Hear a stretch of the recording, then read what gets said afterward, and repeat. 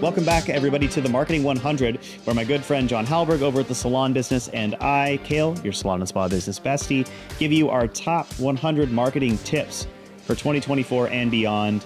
John, thanks so much for being here again. How you doing? I'm doing great. How are you doing, Kale? I'm thriving, man. I'm thriving. I'm surviving. So, John, we've done quite a few of these tips now. We talked about like hosting events. We talked about automation. We've talked about email marketing. But I don't know what you're going to talk about today. So surprise me. What's our tip for the day? So the tip for the day is that don't just post to social media, but post to your website.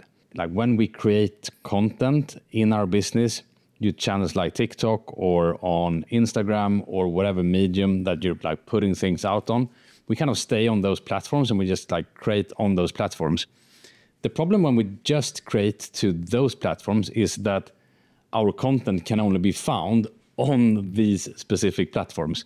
So other platforms don't really like, you won't find TikTok content on Instagram, or you wouldn't like find TikTok or Instagram content on Google, for example.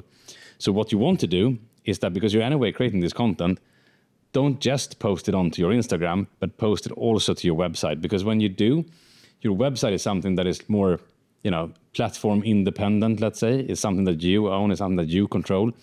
So when you put out things on your website, those are actually things that will show up in like search engines. So for example, like whatever, if you're taking a photo of like that great balayage you did in, earlier in that day, if you just post it on Instagram, it will live on Instagram. Your Instagram followers might see it, but that's it. But if you like put that on your website, maybe 3 months later, when someone is searching for balayage and they're based like close to your business, where that, because Google knows where your business is located and that image exists on your website, that will appear in like the image search result. Your website will start to show up.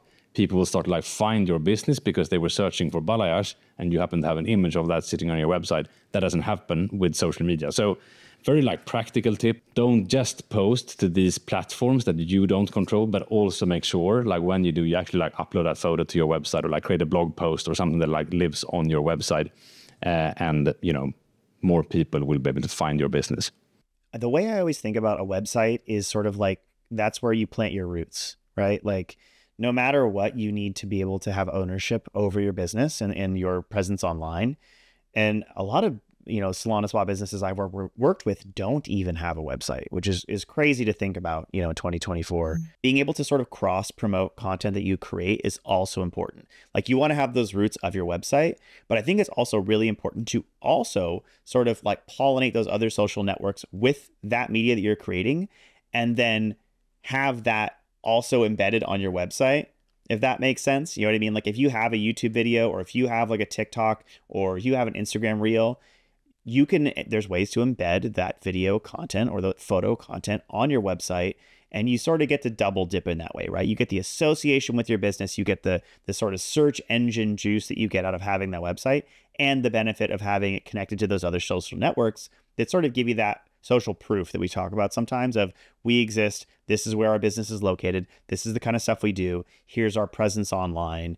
And it starts to build out that network, right? That root network starts to become much larger as you start to build out that content.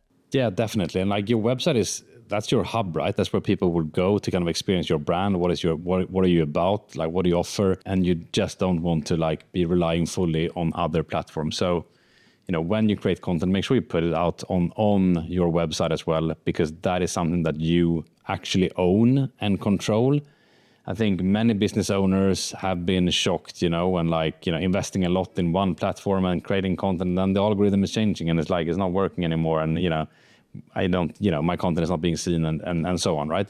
Your website is something that you control and that you own. So like investing in that as a business asset for the long run is a smart call. Honestly, couldn't agree more. I think this is a great tip. I think more, if you don't have a website already where you're taking advantage of that real estate, it's time to do it. It's cheaper than ever and it's easier than ever. There's tons of ways that you can build a website online.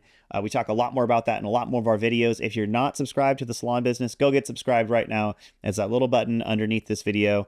Go ahead and click on that and then check out more of these tips we've got. We've got many, many more coming in our series on this Marketing 100. Thanks for tuning in. Get subscribed and we'll see you in the next one.